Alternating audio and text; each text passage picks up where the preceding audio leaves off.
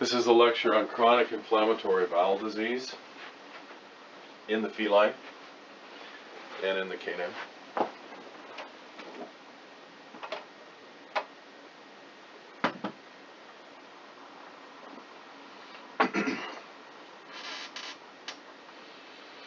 Hello, I'm Dr. Inman. This is a lecture on chronic inflammatory bowel disease. Mostly we see that in the dog, but also in the cat. Chronic inflammatory bowel disease is a condition like irritable bowel syndrome, essentially. All these things are kind of lumped together, essentially. It produces a kitty cat that has difficulties and chronic diarrhea, essentially. It is a nightmare for veterinarians. We'll treat it with various types of diets, various types of protectants in the digestive system. We'll treat them with probiotics. We'll treat them with immune suppression. We'll treat them with steroids. We'll do all kinds of things to try to get the kitty cat to have from having squirting poo.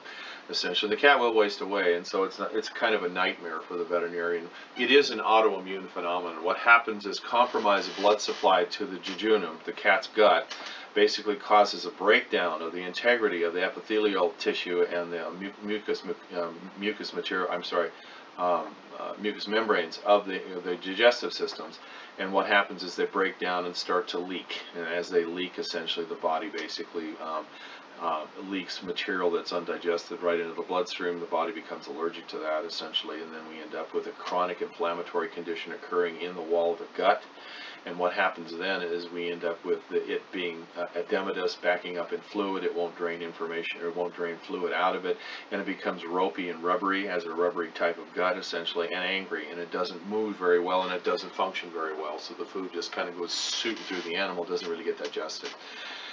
This is an autoimmune phenomenon, and it's held in place by originally by lack of blood supply to the GI tract, essentially. One of the things that we will do with these animals is we will do what's called a somatovisceral therapy, which basically will rehabilitate the actual blood supply to the GI tract. Which, by the way, when you do that, as you put blood back into the GI tract and it starts to basically remove all the edematous fluids from the gut, essentially, it may take 5 or 6 days for that to occur. It's going to dump that fluid into the gut most commonly, and also the kidneys, so the animal will pee like crazy. But what will happen, the animal the owner's complaint was diarrhea, and now for 4 or 5 days the animal's really going to have disgusting diarrhea, essentially, which is part of the healing process. We can also do that same type of therapy utilizing laser therapy, and we'll utilize this approach to do exactly that. The frequency for the kitty cat is 216, for the gut 96, for the stomach 83, and for the colon is 20, and that's the frequencies that we use for about 180 seconds twice a day for 3 days, once a day for 3 days, twice a week, 2 weeks. Essentially, this is the approach that we use to take care of that particular condition too with the cat without having to even adjust them or use this condition. This is frequency-specific low-level laser therapy. Now, as I mentioned to you, chronic inflammatory bowel disease is held in place by an immune-mediated or autoimmune type of phenomenon. So once we're treating the gut successfully like this, we also have to make sure we uncouple the body from this immune-mediated cascade. This is why immune suppression and corticosteroids actually benefit this animal, because the corticosteroid of choice is prednisone, and prednisone is immune suppressive, and so we're not removing inflammation. What we're doing is we're suppressing the immune response. So we can use the frequency-specific laser therapy as a means to go ahead then, and we can hyposensitize the actual system, and we can laser this animal essentially with the correct frequencies: 887.5, 73.24, 667, 343. We go into that rather extensively in the advanced laser courses and basic laser courses that you can find in the VomTech.com website, essentially, and we can give you more information about how this technique works.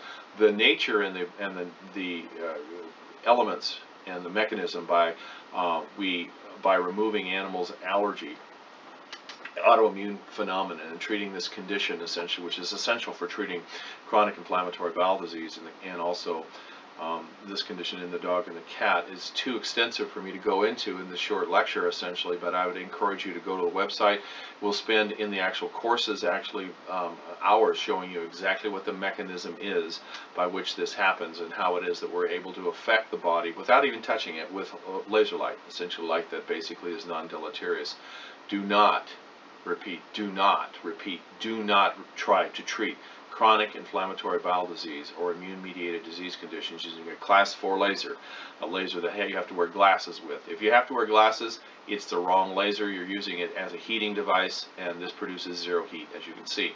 So my recommendation is that you learn the difference between frequency-specific lasers at 5 milliwatts and other so-called veterinary lasers, which are high-powered, and they are basically portable microwave devices. If you microwave this kitty cat's gut with a high-powered laser, you're going to get a dead cat, or at least eventually you're going to get a cat that gets actually better for a day or so and then worse, significantly worse.